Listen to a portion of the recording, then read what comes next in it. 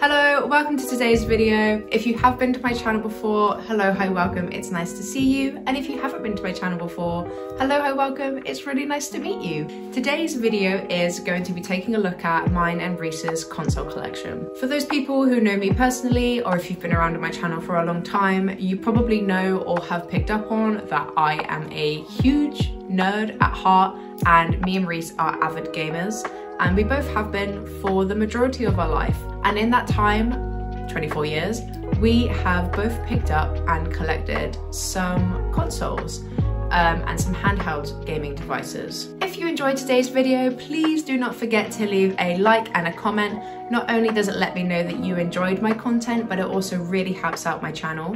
And do not forget to subscribe if you want to stick around and see more. I make lots and lots of nerdy, geeky related content, from cosplay to books to gaming, and I also make some organizational cleaning and lifestyle videos as well. So if that sounds like something you'd enjoy, do not hesitate to click that subscribe button down below and join this teeny tiny corner of the internet that is my channel. Anyway, without further ado, we have lots and lots of consoles and nerdy stuff to talk about today, so let's get right into it. So the first console of mine and Reese's that we are going to be looking at is the Nintendo 64. The Nintendo 64 was released in 1996, and obviously me and Reese were not born then, so this console did not originally belong to us. I believe, if I remember rightly, it was initially Reese's brother's, and he recently came across it either at their family home or at his house and decided he didn't want it anymore, and he was literally just going to chuck it out. I believe it is actually the most recent console we've acquired, and we did get a couple of games along with it.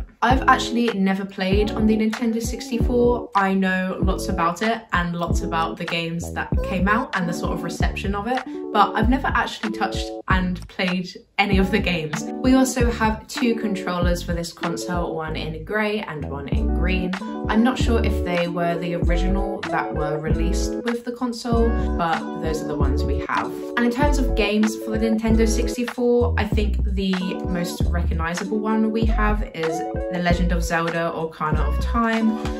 This is definitely a game that I would like to play. We also have Star Wars: Shadows of the Empire. Reese and Ben are both huge Star Wars fans. We also have GoldenEye 007, which is obviously a James Bond game. We then have Pokemon Snap. Seems like a pretty cute, easy game, family game for kids to play. We also then have International Superstar Soccer 64. I have never actually heard of this game. It came out in 1997, so in the year after the N64 was released. But I do feel like it's a good one to have along with 007. Up next is another one of Reese's consoles.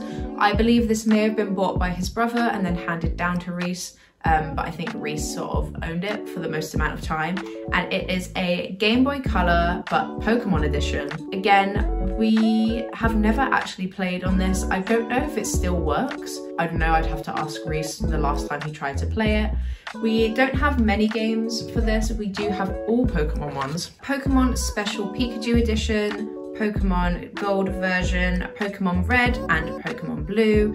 These are all games that Reese has played in the past. I've played some of them briefly, but not in depth. I never really was a Pokemon girl growing up. And we also have Pokemon Crystal Edition, which Reese thought might be a fake for quite a while, but we have actually verified it to be a real. As far as Game Boy Colors go, this one is in quite good condition. There is a couple of scratches and nicks, but on the whole, other than not knowing if it works or not, like, it looks like it could still work. But yeah, Reese has obviously kept very good care of this. Now this is one of my favorite consoles we have. I know that Reese had one in the past, but I think he's always been a bit more of an Xbox boy and I am way more of a PlayStation girl.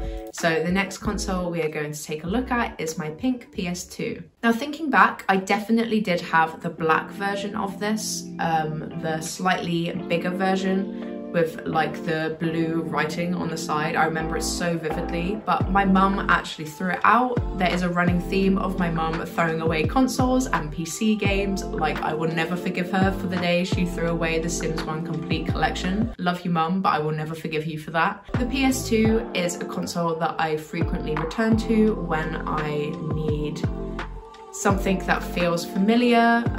Normally when I'm going through a tough time or stressful time, I normally turn back to my PS2 for the nostalgia. So we have 2 controllers for the pink PS2. We do not have any additional memory cards, and I think it's in pretty good condition.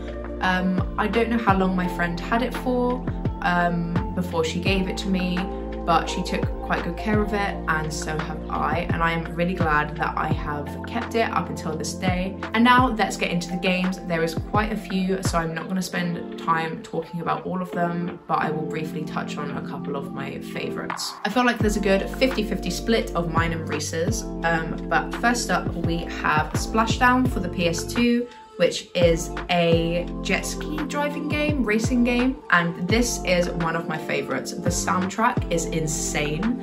I'll pop a list of the music that is on there. We also have The Sims Busting Out, which is a classic for me. The amount of time I spent on this game with my sister as well is insane. Obviously, I'm a huge lover of The Sims, and I actually have a Sims video lined up where I'm going to be ranking all of the Sims expansion packs that have ever been released. So if that sounds like a video you would like to watch, don't forget to turn on that notification bell and subscribe so you don't miss out. Next is Harry Potter and the Prisoner of Azkaban, another banger. The amount of time I spent on this game, just running around Hogwarts, is a great time. Next up is The Sims 2. I didn't spend as much time on The Sims 2 as I did The Sims Busting Out. I feel like the console versions of The Sims 2 are really weird, but nevertheless still a good game. Finding Nemo, another good game that I remember spending lots of time on as a child, and one specific level that I could never ever get past. We also have another copy of The Sims Busting Out. I'm pretty sure one of them is scratched, but I cannot remember which one is. Tony Hawk's Underground, which I remember playing with a friend when I was younger. Another Star Wars Battlefront game, and then 4 Star Trek games. Reese is a huge Star Trek fan. He was playing one of them quite recently and he really enjoyed it. But I have never touched these games and probably never will. The Chronicles of Narnia, which is the game I've played quite recently, another very good game.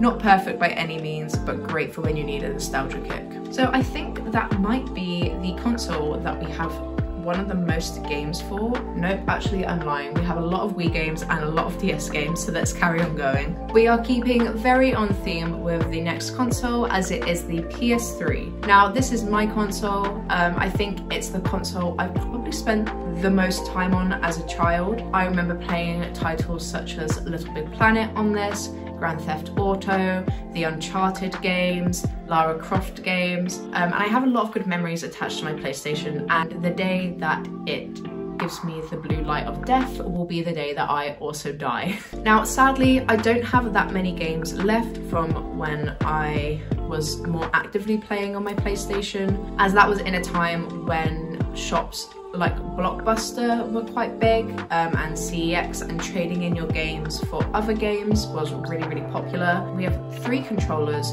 2 of them are in pretty good condition. One of them is not, as my young teenage self decided to stick purple diamantes on it in order for it to fit in with my room a bit more. That glue that they put on those diamantes is the most powerful glue and substance I've ever encountered. In terms of games for the PS3, we have FIFA 13, we have Call of Duty Modern Warfare 3, which I think was given to me by my brother.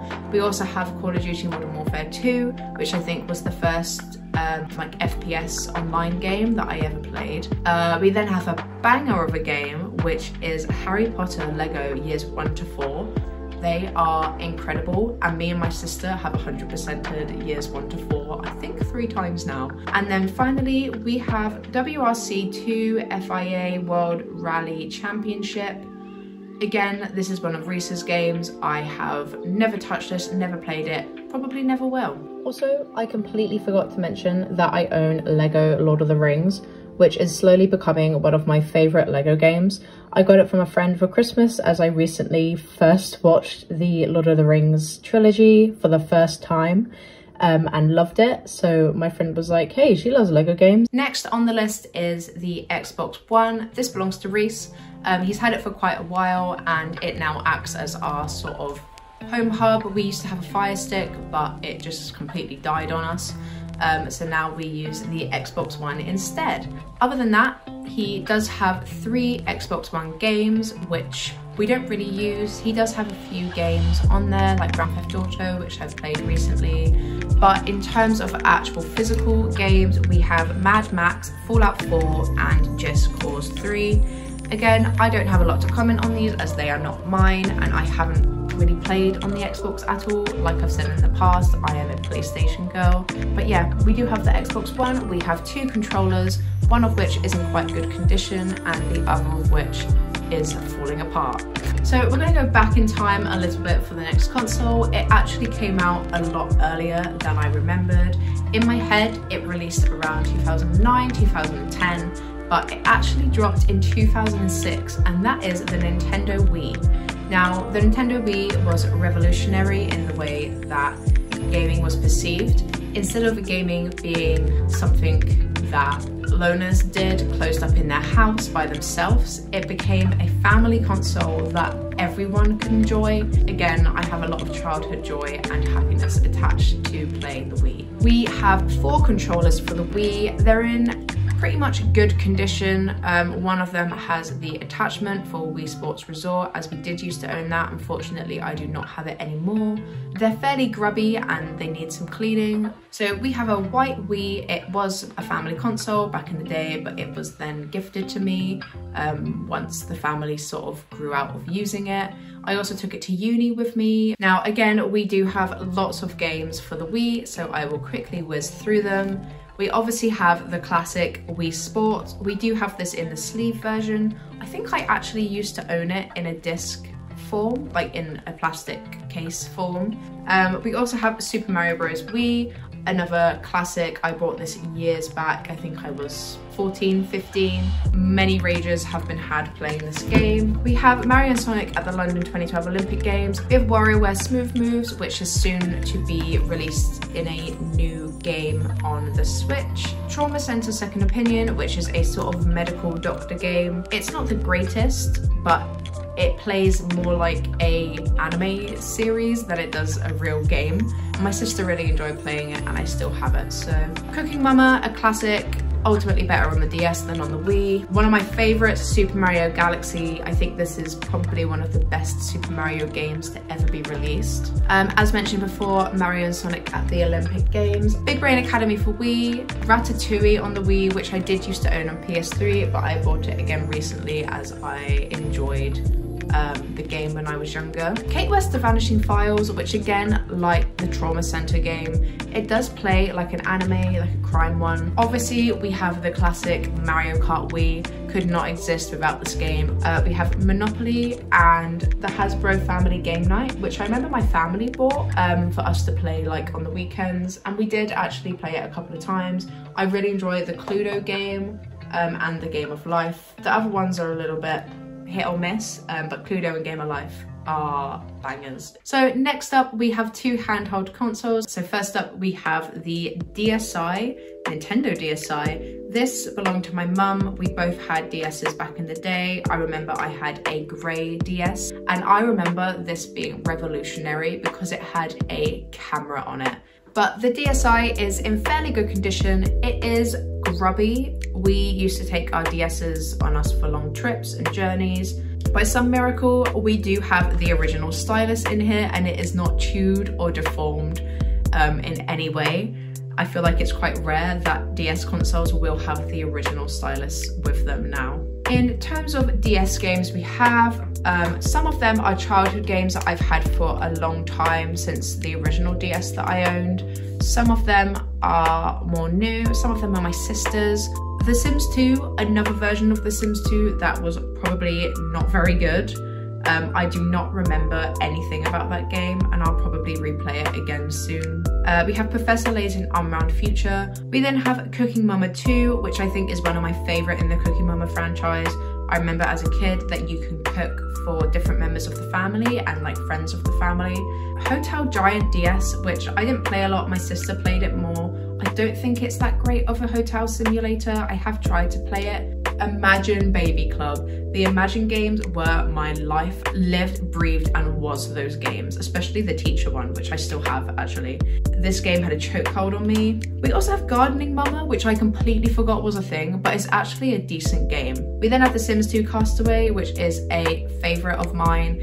Of all the Sims 2 handheld games, I think this is my favorite. And last but not least, we have Professor Layton and the Spectre's Call. Not my favorite Professor Layton game, but also not the worst.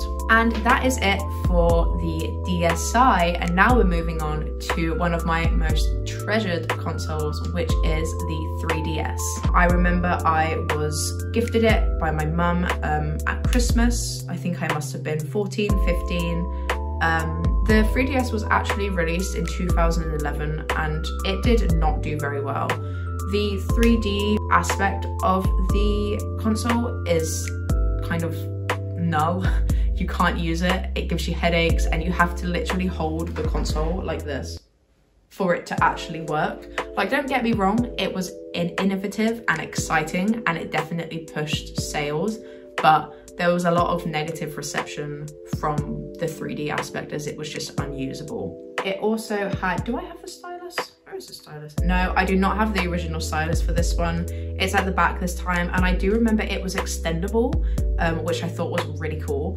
I do, however, have this huge stylus. I also loved the camera and voice recording feature on this. Also the tie-in with Mii's. I believe you did have Mii's on the DSi, but they really kicked off on the 3DS. This one has had a replaced battery. I have to play it plugged in at all times. I'm not sure whether I bought a faulty battery. I just got one from eBay, which normally works fine, but the old battery had like swollen and needed to be replaced. It works, it does crash sometimes and have a bit of a meltdown, but all in all, it tends to work. She just gets stuck sometimes. There we go, she's on. In terms of games for my 3DS, I do have quite a few, and a lot of the games that were released on 3DS you couldn't get on normal DS format. So I am quite glad I had my 3DS, as having some of these games introduced me to some titles which I probably wouldn't have played in the future if I hadn't have played them on 3DS. So we have 3DS Nintendo Dogs and Cats, which I love. The Sims 3, which was awful. Animal Crossing New Leaf, which is my favorite installment of Animal Crossing. And I remember spending hours in the evenings playing this underneath my quilt so my mum wouldn't hear the little.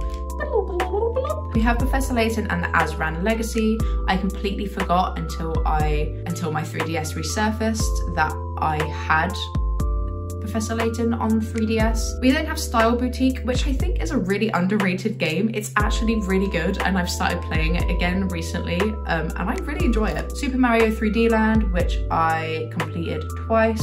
Luigi's Mansion 2, which is the first Luigi's Mansion I have played, and I loved that game and subsequently played later versions. Moshling Theme Park, which I don't know why I have this. I think I ordered a like bulk set of like games from eBay and this one just happened to come with it. Tomodachi Life, which is one of my favorite games ever. It's recently like gone viral on TikTok as people are rediscovering or like realizing that this was a game. How this game didn't kick off more in the UK, I will never know, because you literally create your own Mii's and chuck them in on this island and they live together and get married and have babies and fall out. Like, I created every single member of One Direction. I'm pretty sure I'm married to Harry Styles. We then have a second, Professor Layton and the Miracle Mask. I think this came after, no, this was the first 3DS Professor Layton game, and then Azran Legacy came afterwards. And then we have Rabbids 3D, which I don't think I've ever actually played. Again, I think it came in a bundle with loads of other games and I've just always kept it. So we are keeping right on theme with Nintendo, and we are next moving on to my Nintendo Switch. I think if I remember rightly, I got my Nintendo Switch for the bargain price of £180. And I remember I was at uni and I was looking on Facebook Marketplace and this woman had sort of popped up and was like, "Hi, I'm looking to get rid of my Switch. I got it for my son for Christmas, but he doesn't use it, so I'm selling it on. and she sold it on for £180, and her son had used it twice. Like, it still had the original screen protectors on. It was in the original box. It literally looked like it hadn't been touched. I love my Switch, I really do. Don't use it as much as I would like to. I think that's just because the games that are on there that I want to play are so expensive. I have 4 Joy-Cons for the Switch. I only have 4 because I had some drift on one of my controllers. I have put a purple skin on my Switch Joy-Cons just to match in with my PC theme, which is purple. I also have an Animal Crossing case for my Switch in case I do travel anywhere with it. It does have a couple of stains on it, but other than that, it is in pretty good condition. In terms of physical games for my Switch, I have Animal Crossing New Horizons, Mario Kart 8 Deluxe, and Pokemon Sword. In terms of games that I own digitally on my Switch, I have Stardew Valley, which I'd never played until 2021, and I don't know how it had evaded me for so long. I also have Mario Party, which I despise. It is the worst Mario Party game I've ever played. It literally just picks a random person to win at the beginning of the game and then does everything in its power to make sure that that person wins, and it's so frustrating. I also have Cattails, which was like an indie game, kind of like Stardew Valley, but with cats. We obviously have Professor Layton's Mystery Journey, Catriel, which, as I've mentioned, is not my favorite game. I do have Fortnite just because when my sister was in labour with my youngest niece, me and Reese looked after 2 of my nephews, and we played some Fortnite with them whilst we were there. League of Enthusiastic Losers, which was another indie game which was really cute. Mythic Ocean, another game which I really enjoyed, another indie game. Actually was really good. Obviously Minecraft, I used to play Minecraft on the iPad. Overcooked 2, which is one of the most stressful games I've ever played. Among Us, Cooking Mama Cookstar, which was like an off-brand Nintendo game, I think. New Super Mario Bros. U Deluxe. Wow, I do not remember that. I must have had it on, wait, no, I remember, because I also had Super Mario All-Stars, but I sold them when I was poor in uni. There it is, Super Mario 3D All-Stars, which had Super Mario Galaxy, Super Mario Sunshine, and Super Mario 64 on it. Roller Coaster Tycoon Adventures, Lego Harry Potter Collection, which I played again with my sister for a little bit. I have played it for 5 hours or more. Okay, we are coming up to the last couple of consoles now. If you've made it this far, comment down below what your favorite console or console game has been, and we will jump straight on into the last 2 consoles. We do have a set of consoles each that I honestly forget I have all the time. And it is Oculus headsets. Me and Reese both have a Oculus headset each. We used them more when we lived long distance, and we would play games together on them, and we would go on little like virtual dates on them. I really do not use my headset that much. I know I have Beat Saber on there with some Billie Eilish tracks. I have House Flipper, which is a favourite game of mine which I played on the PC. And I think that's it. I have played, I can't even remember what it's called. I'll put it here. It's like a RPG open world exploration game where you're like leveling up. You can either be a mage or warrior. Obviously, you will know if you have watched pretty much any video on my channel before. Me and Reese are both really avid PC gamers. We have a really nice setup in our flat. In the back corner, which I'm actually currently sat in. Behind me is Reese's PC. We both have fairly similar PCs. Reese's is a lot older than mine. Reese helped me build mine in 2021. We literally bought it just in time for when we both had COVID. So we spent our time in isolation for 2 weeks, literally just playing Valorant and Raft.